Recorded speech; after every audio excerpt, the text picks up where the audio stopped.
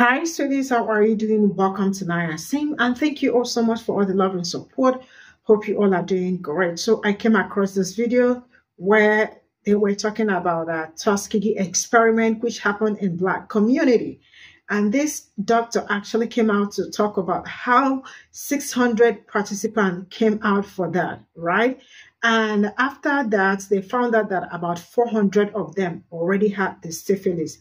Bro, no, he's lying because I never, something like that did not exist. That is not true. Telling me that the 400 Black people that came out had it, already had it, right? Now, what you ought to know that when they called it, when they called for this experiment, they did not tell them what this experiment was like, and they didn't tell them it was Tuskegee syphilis, right? It was after that, and they told them that it's going to last for a couple of weeks, if I am not mistaken, which like extended for like years. And why I'm actually very sad because some people are really very wicked-minded. Why did I say that? A lot of people actually came out, especially people that are couples, right? Just coming out to probably take the injection because they said it's just a normal experiment and it's going to stop, right?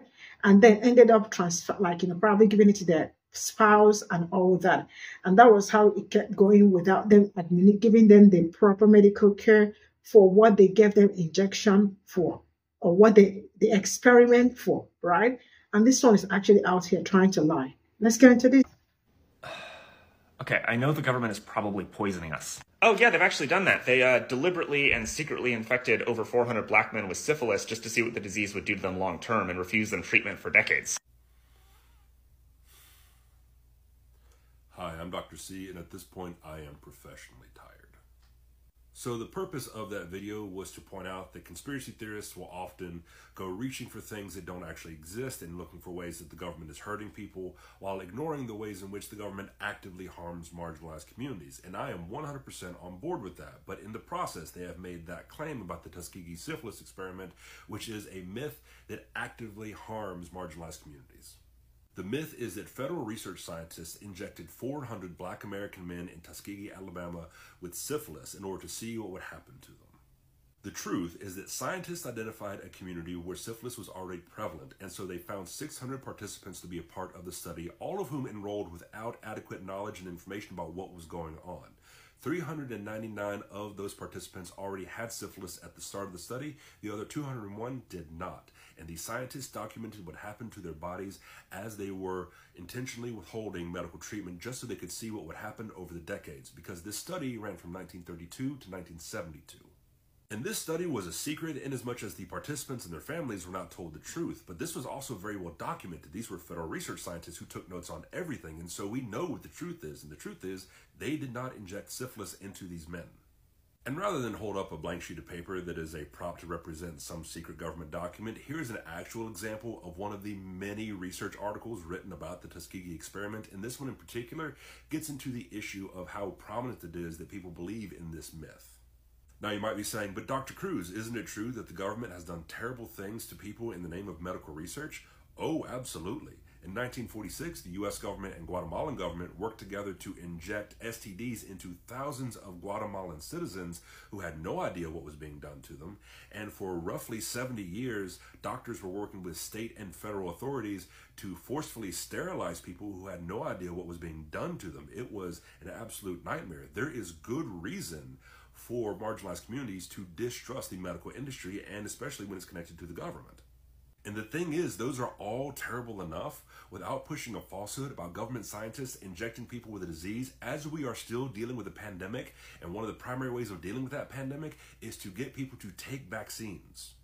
Furthermore, it is worth noting that it is because of things like the Tuskegee syphilis experiment, the Guatemalan STD experiment, and the Nuremberg trials that we have federal laws now that really limit the ways in which we can conduct research. For example, did you know that any research organization that receives public funding has to have their research approved by what is referred to as an institutional review board or a human subject review board, which are basically ways that lawyers have developed to protect civilians against scientists?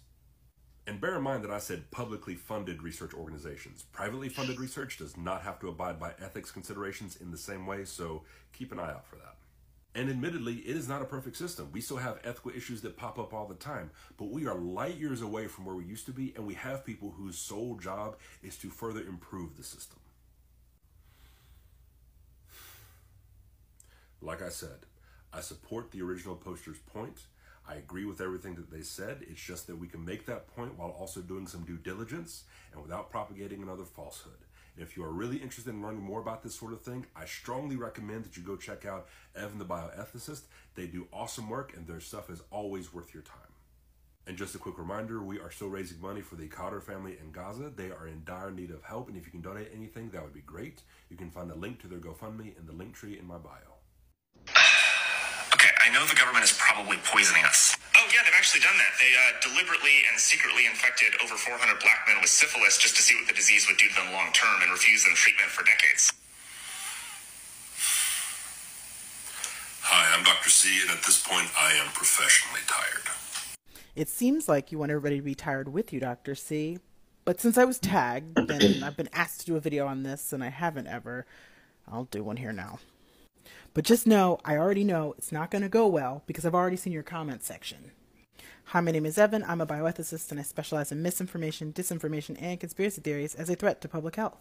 Now, the Tuskegee syphilis study is a very popular historical event that is misrepresented and is utilized a lot in misinformation, disinformation, and conspiracy theories that target Black and Latina people, particularly on social media and especially around things like health sciences like vaccination.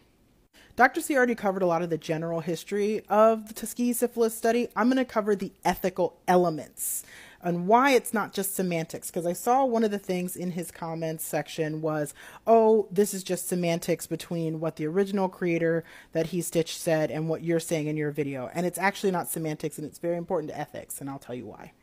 Now, there were 2 studies that the United States Public Health Services did fund that did give people syphilis and gonorrhea, but that was not the Tuskegee syphilis study. The first one is Terre Haute study, which was done from 1943 to 1944 to willing and consenting prisoners in a Terre Haute prison in Indiana. The second is the Guatemala prison experiments, which is when people were directly infected unknowingly with syphilis and gonorrhea and then chancroids in a Guatemala prison system. But it also included spicy workers as well as some children, sometimes as young as 1. And the person who originally designed the Terre Haute study at the prison was brought in to design the Guatemala prison experiments and then later shipped out to Tuskegee to design portions of the Tuskegee syphilis study. And that was Dr. John Cutler. Now, the intent in the Guatemala prison experiment and the Terre Haute experiment was to discover prophylaxis that could be administered medically, like through medication, to individuals. Particularly, they wanted to do this for United States soldiers to stage off or protect against the transmission of STIs. What's unique about the Tuskegee syphilis study is that it's a non-therapeutic research, and it's the longest non-therapeutic research that's ever been done historically. And so what that means is it had no intention of coming up with or creating any way to treat something.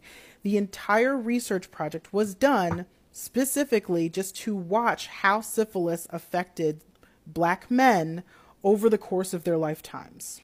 Now, the reason why Macon, Alabama is chosen as the Tuskegee syphilis study location, and the reason why Tuskegee University, a historically Black college, is involved is because the original design of the project was supposed to be about getting clinical care and ongoing or consistent medical care and watching what that does to an impoverished population that are the direct ancestors of enslaved folks. These sharecroppers are 1 and 2 generations removed from having been enslaved.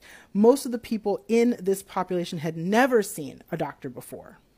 And the original funding source that had proposed this project to be done through the Tuskegee labs ended up bottoming out and backing out in the 1930s once the U.S. Economy bottomed out.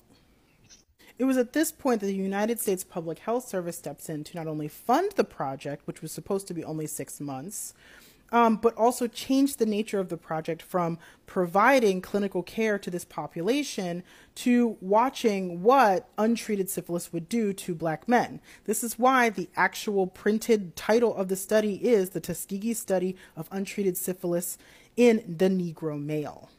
So nothing about this study from the beginning was meant to discover anything therapeutic or care. It was just to watch a population be harmed by an illness. So that right there starts your unethical journey or unethical conversation.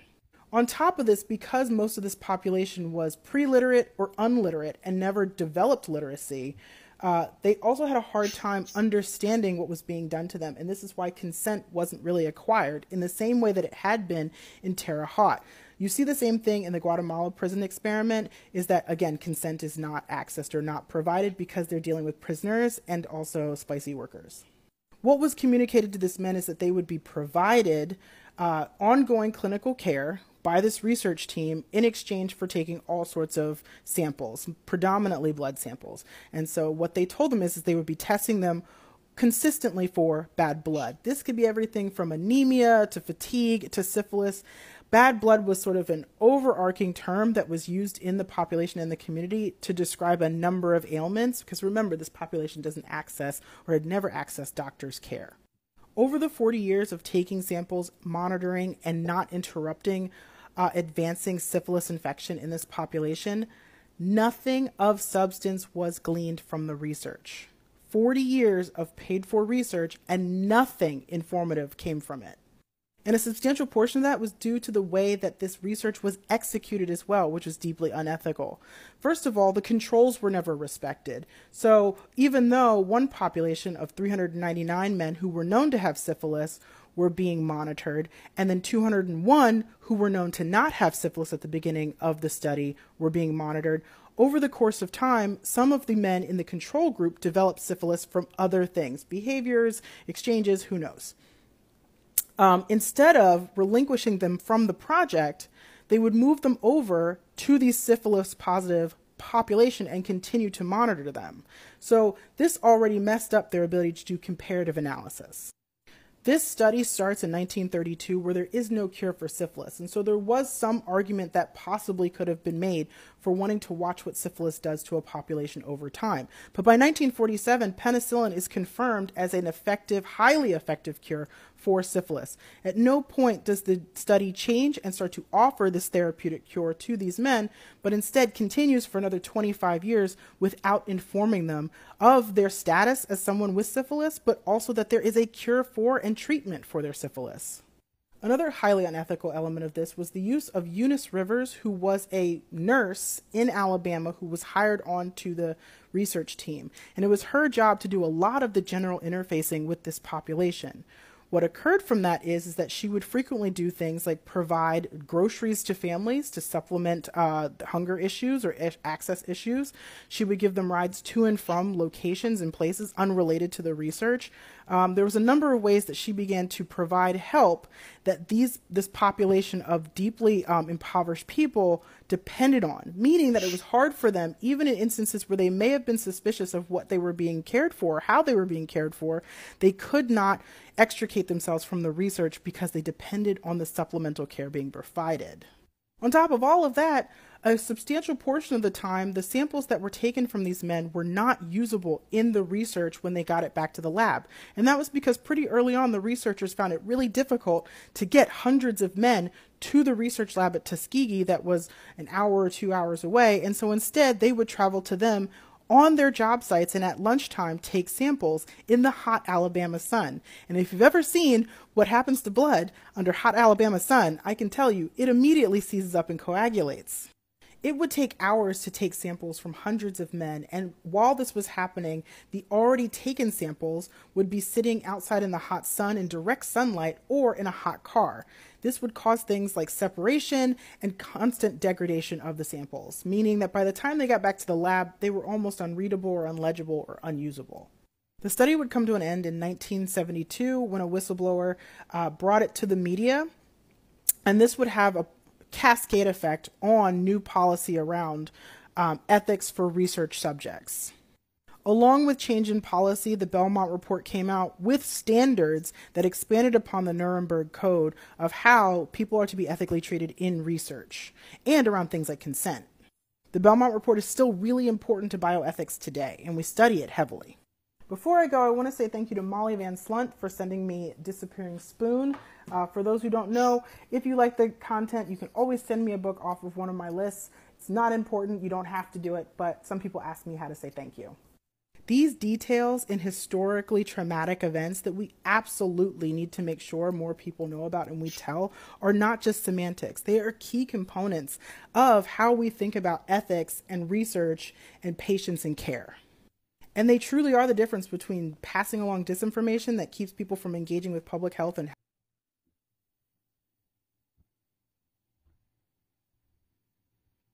So this is all I got from this video, and I think I have once talked about Tuskegee, not just once, several times. And trust me, I never knew something like that existed, not until like in about years ago when I started making research, and that was very shocking. I am not going to lie to you. And I am not going to lie. I quote from the first man that said that about how many people already had it. That man knew that he was absolutely lying, right? So how did he, upon all the people they brought, all the people they brought and lied to them about it, they didn't tell them about the experiment, right? So after injecting that, and he is trying to tell me that they knew that they had it. The truth is that they did not have anything, or they had nothing, right?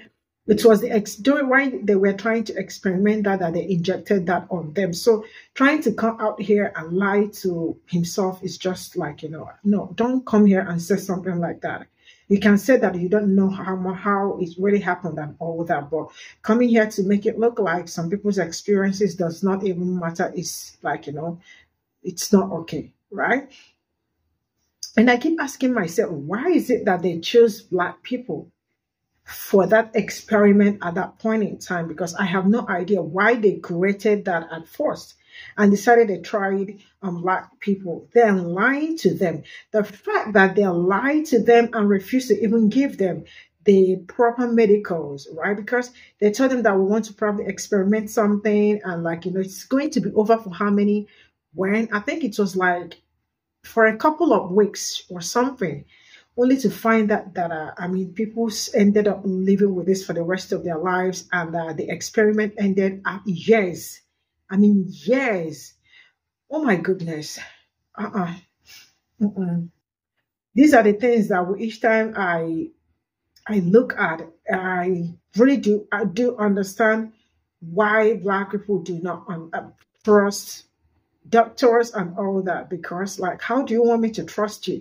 Because I don't even know what will happen, and all that. Because for them I really do not know how they came up with that experiment. And the fact that they always see cats, dogs, and all that. Sorry for cat lovers, do not feel offended that I am saying, yes, but dog is like a human being, right? If they really needed to experiment that so badly that they needed something, there are animals that share almost the same, I don't know what they call that. There is something that I wanted to say, but I can't remember that they share this with human beings, right? That they could easily experiment that on them, right? So they did not do that. And they went straight up for human beings, and Black people were the people that were their target to do that. And also from what the young lady said, I also found out that Guatemala, right, if I am not mistaken, also had something like that too. Like, why is it that it's mostly minorities that experience things like this? What happened to their own people? Or why did they not even try? Okay, now they wanted to experiment something. Why did they not try that by themselves, with themselves? Let's start with that too. Because some people really want to be crazy by saying that, some people already had it. Are you okay now? Why did they not try it on themselves first before any other thing? And you can imagine how horrible something like this. You all know that, okay, they were giving them supplement or just probably taking food and whatever to them and all that without giving them the real proper medication that will help them, like, heal. And mm-mm, mm-mm. See, Black people, if you are angry with anybody, I will never come in between, because you all have every reason. When I say every reason to be very angry with anybody. Every reason. Because this is actually evil. This is evil. And how they sit down and think about things like this and then come up with it and then try it on people, it's really something I don't understand. When there are so many things people could experiment with. No, why would they do that? Let's just go for, these people. And then people that, some people had, some people were husband and wife, or probably a husband or a wife experimenting it. Okay, let's say it this way. I'm sorry that I am just running around, but my brain is spinning. Maybe a husband took that, got that, right? Through the injection, went home without the wife knowing, and coupled, and the wife got it. So you can imagine how many people died within that years because these people did not know what was going on with them. I don't know if that makes sense to you. How many people died in that process?